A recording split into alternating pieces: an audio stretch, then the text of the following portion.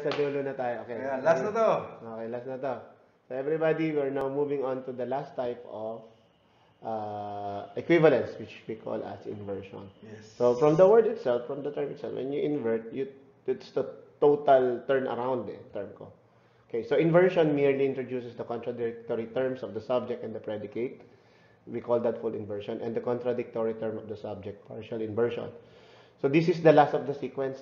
So just like aversion, conversion, partial contraposition or contraposition, we have the given proposition or the original proposition as the inverted and its resultant proposition or the resultant inference, which we call as the inverse.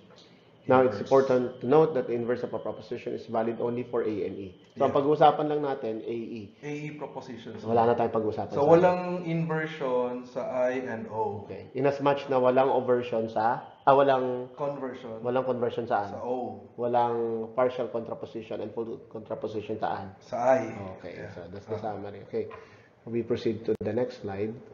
Now, to get the full inverse of an A proposition, you have to convert its contraposite to gain the partial inverse. Overt the full inverse. Now, you see here, okay, hindi, para hindi sila mahirapan. Ang full inverse, okay, so obverse, everybody, tignan nyo ito Then convert, ano tawag yan sa Roland? C. Yan ang PC. Ito yung PC, right. So, pag nagdagdag ako ng isa pa, FC. Ayun, so tatanggalin ko na to, siya na yung FC. And FC na yan. Okay, now, pag napraning pa ako, dadagdag uli ako ng C, ayun na, magpo-full inverse. Full inverse. Opo. Okok. Pinag-usapan natin dito, ito ha, A lang, proposition. Mamaya ako babalikan ito ha, kaya mamaya ako pupuntahan yung ating given. Now look, and finally, we move on to the last. Pag nagdagdag pa tayo ng isa pa, which is an O, we call it a PI. Yeah, PI na. Dami na. Okay. Ganito po, yon. Pag hindi nyo po naintindihan ang rules Palitan nito. mo kulay. Si green. Okay, sige. Pula. Pula naman tayo. Pag hindi nyo naintindihan yung rules, for example, nito, conversion, hindi ka makakarating dito. Inasmuch na hindi ka makakarating dito. Na hindi ka makakarating dito. Therefore, ang masasabi mo lang ay ito, PI. Kaya dapat, para hindi kayo mag-PI ka dito ba Kaya kailangan, para hindi tayo mag-PI, mga criminology students ko, makinig kayo Okay, para hindi kayo mag-PI by lang dong. Okay? Hindi kailangan maintindihan nyo itong basics ng aversion and conversion. Yes. And I mean it. We mean it. No? Serious yun. Seriousness yun. Okay, so let's move on. So from the given, all SRP, okay, pag kinuha mo yung aversion, review tayo ulit. Yung A na all, magiging no. No. From A to E. Yes. Tapos, contradict the predicate. So, non-P. Now, ngayon, Sir Roland, ano naman gagawin mo sa conversion? Convert natin. Ayan, ipagpalit lang natin ang position ng S at saka yung non-P. Okay, or yung subject becomes the predicate and vice versa. Yes. Now, tapos, yung converse, magiging given para kunin yung obverse. So, yung E na no, magiging all. All.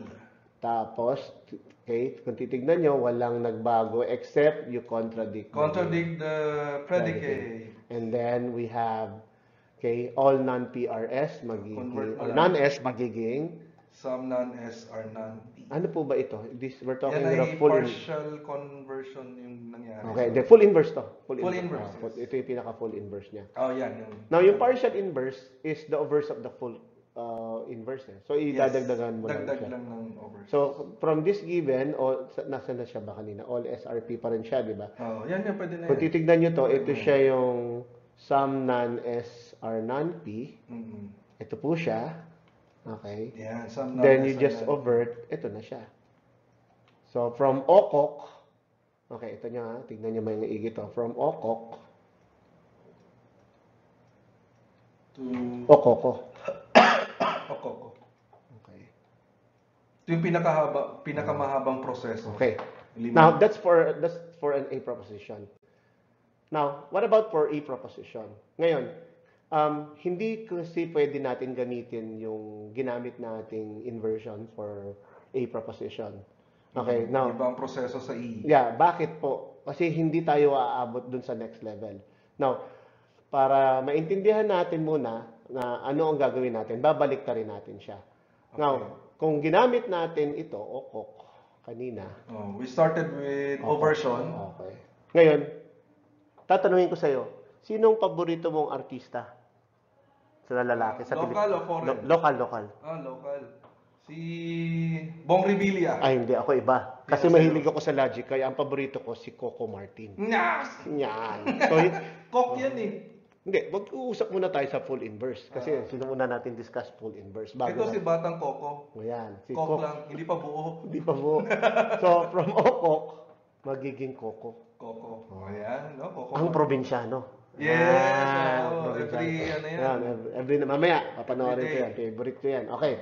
So, from Okok to Coco. So, if you make use of an A, you make use of Okok in an A proposition. While, for an E proposition, you make use of Coco. In deriving the full inverse. Take note. Opo, full inverse yung Coco. Okay. Kasi kanina nagsimula ka sa full inverse bago ka gumawa ng partial inverse ng A. So, in a similar fashion, sinimulan ko rin siya sa full inverse. Okay. So, take note gawin na natin ulit. So, an E proposition, no SRP. Okay. Ano unang gagamitin natin? Coco, di ba? C. Coco, convert muna. Convert muna C. Okay. So, how do you convert? You just change the predicate to become the subject. And then the subject becomes the predicate. So, that's by virtue of conversion. Simple conversion. Okay, simple. Okay, next one. After you derive, then you get the O. Obverse. So, from no PRS, magiging? All PR, non-S. Okay. Sir, bakit nagkaganon? Kasi po, you change the quality, then contradict the predicate. Contradict the predicate. Okay, so kailangan maintindihan mo yung basics ng obversion and conversion muna. Then, from all PR non-S, magiging? Some non-S are P. Okay, so this happens by virtue of conversion. Conversion, So partial conversion. Okay. And finally, we move on to our last, which is? Obverse. Okay, so we have completed the Coco procedure. Yes. Okay, yan ang full inverse. So, some non-S are P, magiging some non-S are not non-P. So, from an I proposition, it becomes an O, then contradict the predicate. Yes. Now, we proceed to the last, which is the PI. Okay. PI na formal. Hindi pwedeng PI na paborito niyang sasabihin pag hindi mo maintindihan. So, tatlo lang ang process niya. Ito yung, ako kasi, pagka hindi ko maintindihan, nasasamid ako sa, ganon. Wow! Maliit na Coco nga. Hindi pa buo. Ano mangyayari sa inyo pag hindi nyo naintindihan, cook na lang yan. Nasasamid kayo. Okay. So, ganon din siya. Okay. So, we have, bakit siya COC? Ang basic kasi Clash of Clans. Seriousness tayo. Joke. Hindi kasi, dapat siya COCO. Because partial inversion happens when you avert the full inverse. Yes. So, hindi. Sa A yun, sa A. Yeah. In a similar fashion, di ba? Okoko. Okay, tingnan nyo to. Everybody, we can look into this. Burahin mo muna para malinis. Okay, burahin ba natin? Paano? Ito lang. Yeah. Okay. Now, look. Okok. Yan ang full inverse. Okay, FI siya.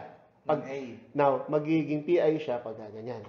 Okay, dagdagan mo ng O. Okay, so that's for an A. A yan. Now, what about for an E? For an E, di ba, Start Coco? with C. Coco. O, C. Yan ang full. Full inverse. Yes. Kaya lang, para ma-derive mo yung partial inverse niya, tanggalin mo yung hindi, kukunin mo pa rin yung O. So, magiging Coco O siya. Kaya lang, redundant. Kasi, actually, if you derive the Coco O, ang diniderive mo yung Coke lang. That's why it ends there.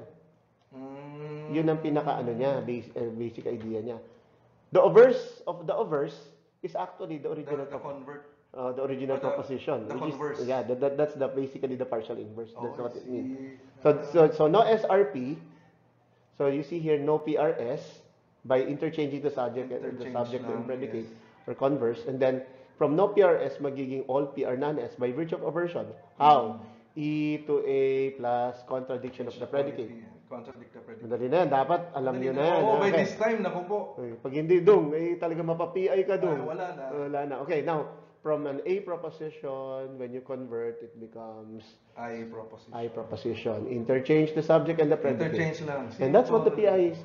That's what PI is all about. Now, to summarize the whole thing, ito Ayan, siya. eto na. So, for conversion, we have Sir Roland, do the honor. Simple conversion, E to E, I to I, then A to A kung singular. Pero pag, I-discuss mo ba yun? okay, yeah. What if it's a standard logical Kung A? standard, partial conversion.